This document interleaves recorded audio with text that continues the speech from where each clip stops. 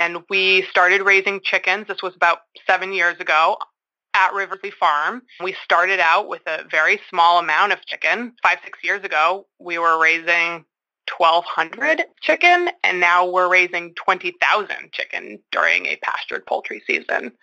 So it's really grown very quickly. There's advantages and disadvantages to that fast growth. But that's sort of how Vernon Family Farm started. It started with the idea of, let's grow chicken, let's raise chicken, let's try to get a product that people can't get at the farmer's market, but that they can get at the supermarket into the farmer's market.